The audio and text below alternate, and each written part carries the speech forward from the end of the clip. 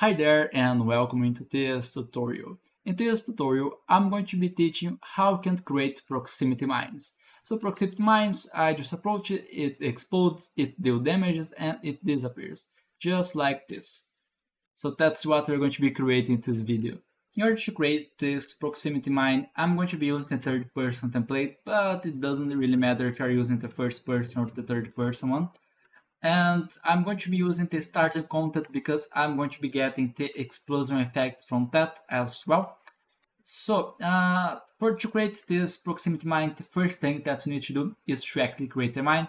So go to our content folder, right click, select blueprint class, then select actor, and then bp underscore mine. Open this up. This is going to be our mine. Here in our viewport, in our components, I'm going to be adding a component. You can either add a static mesh if you already have a mesh for your mine, but in my case I'm going to be using a simple cube because I just want some visual representation. And if you go to our word and I place this down, you're going to notice that this is actually too big. I don't want it to be that big, so I'm going to be decreasing this a bit. Actually, I'm going to be scaling it down over here. So let's try with 0.1, 0.1, and then 0.1. Actually going to increase this a bit here. Yeah, that should be good. Compile, save it. Let's place this in our word like that. So this is our proximity mine. Basically what I want this to do is that once I have collision with this mine, it's going to explode, then it's going to do damage against our character, and then the mine is going to destroy itself. That's basically what I want. To do that, here in our event graph, the first thing is that with our cube selected, I'm going to get on component hit, add on component hit event, and then from here, I don't want the explosion to happen right away. I want a small delay. It's not a lot, but something like 0.2 seconds should be good. And then from this, I am going to expand a emitter like that at location. And the effect that I'm going to be using, I can reach it in our content drawer, then starting content, then particles and explosion. Of course, you can use other effects for the explosion if you want, but in my case, I'm going to be using this one over here. So with this selected, I am going to select this and I'm going to place it right here in our emitter template. And for the location, I'm going to just get actor location. The target is going to be for self and the vector value into our location. Just like that. So now compile it, save it. Let's test this in our word. So now it should have this explosion. And as you can see, it exploded. But I think that's too small. So I'm going to be increasing the scale a bit.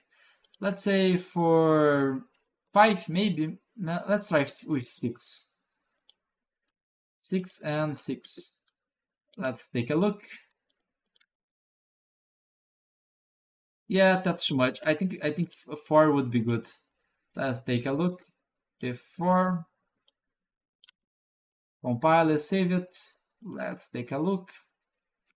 Yeah, that's good for me. It's up to you how big you want this to be, but I think for me that is good.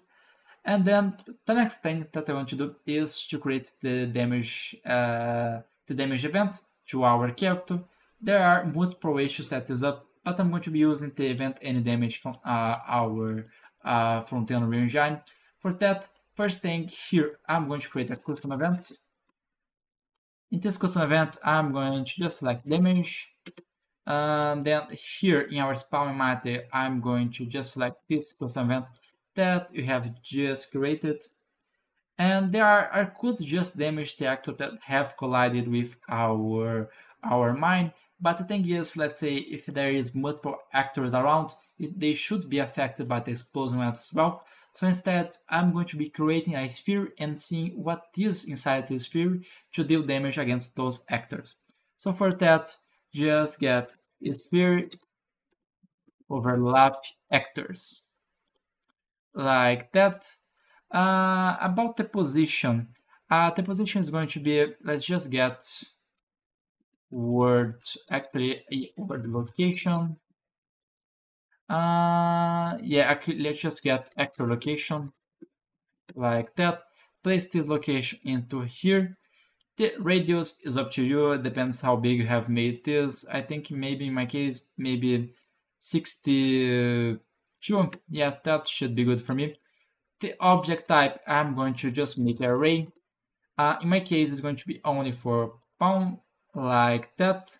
That should be good. Then for our actors, I'm going to just get for each loop, like that. And then I'm going to get event any damage. Event any damage. Actually, not that one. I think the name of the event was apply damage. Yeah, this one over here.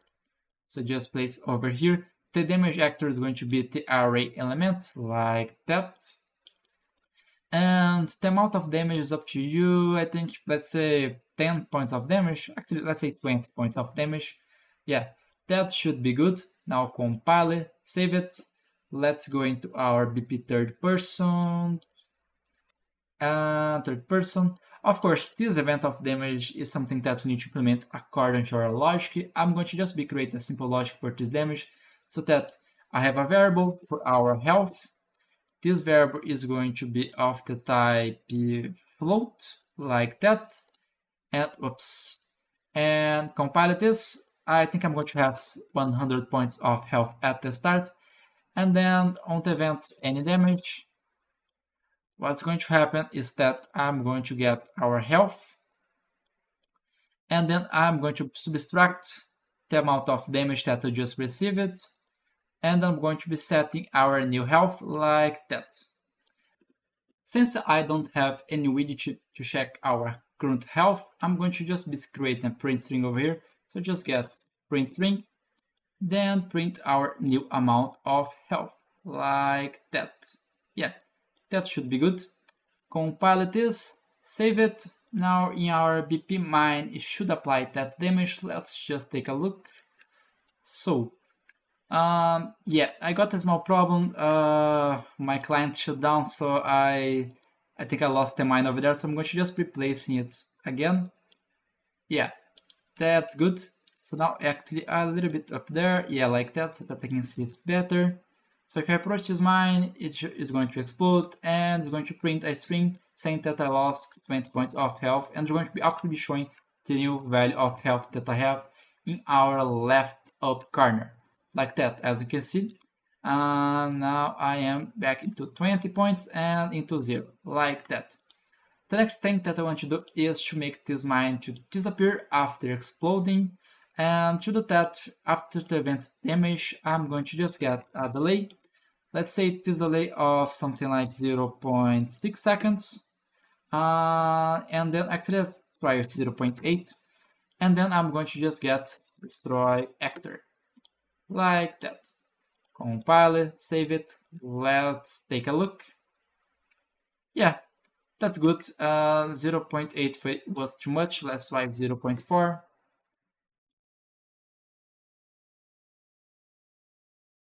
Yeah, that's good. So this is our proximity mine. Thanks a lot for watching, and I hope to see you again soon. Visit train.memtinteract.com and enroll in this course to get all source files. Use coupon code MEMT to enroll for free.